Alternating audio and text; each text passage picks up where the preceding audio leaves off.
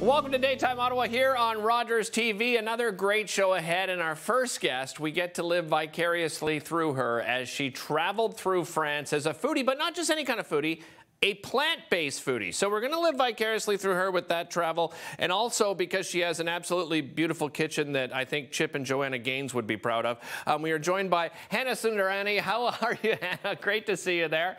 Let's first of all talk about this trip that you went on in France, which I imagine helped inspire your cookbook. Tell me about how that trip came about, Hannah. Yeah, so I actually spent 4 years living abroad in France with my husband. We went for his work, and it sort of uprooted my career too. And I've always had a passion for food, and I decided to go vegan when we moved to France, and I started my blog, Two Spoons. An interesting way to start going vegan in a place like France. Like, did you find it difficult to find many options in France? I know, right? It's a bit of an oxymoron, like vegan in France. They don't really go hand in hand.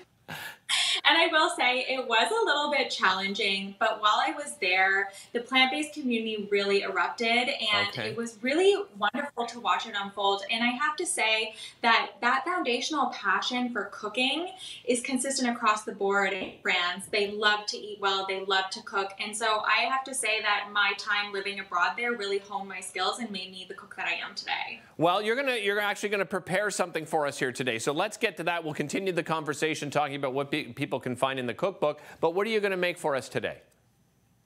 Yeah, so today I'm making my Luxurious Baked Brie. It's a recipe from the Two Spoons section, all devoted to cheeses. Okay. I absolutely love this recipe. You're probably wondering how you make cheese vegan. I was wondering that. Yes, that would have been a question, especially because you said brie. So, of course, the first thing that comes to mind is that creamy, beautiful texture, right? That's exactly it. And I'm going to show you how we do that. So we can get started. The way that us vegans love to make cheese is by using cashews. So I don't know if you've ever cooked with cashews before, but they offer a really nice creamy base for the cheese that we're going to make today.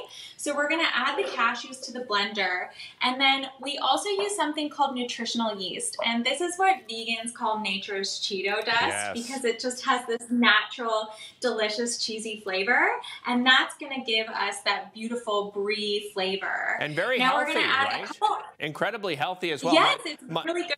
It's actually really high in B vitamin as well. So, and you can use it in so many ways. You can even sprinkle it on avocado toast. Oh, my wife puts it in all of our salads every single day. So I eat nutritional yeast every day. Yeah, it's really good. There's so many ways that you can use it. And here we're using it in the cheese.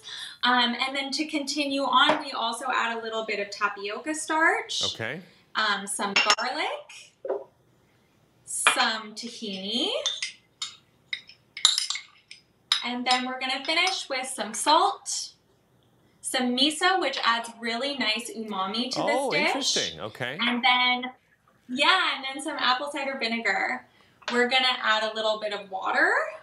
And then we're going to blend this all up until it's nice and creamy and smooth. Okay. So I'm just going to put on my lid. I'm going to turn on the blender just for a few seconds. Sure. And I'll leave the demo at that. You're going to wait. I was just going to say, so right now it's like a cheese smoothie, but you need now I imagine, to let it set, right, to get that texture? Yeah.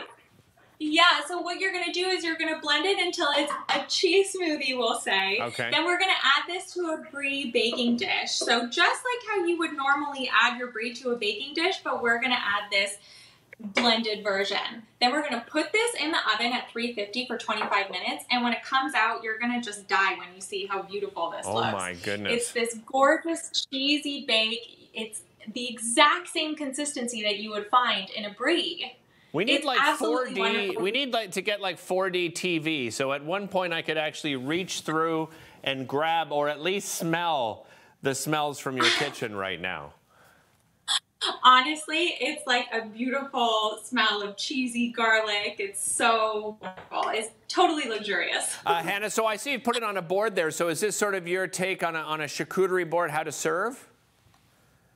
That's exactly it. And Okay. there's lots of different inspirational ways to put together a charcuterie board in the cookbook, not just for aperitif, but also for breakfast and stuff like this. But for this circumstance, I've shown you how to do it for an aperitif.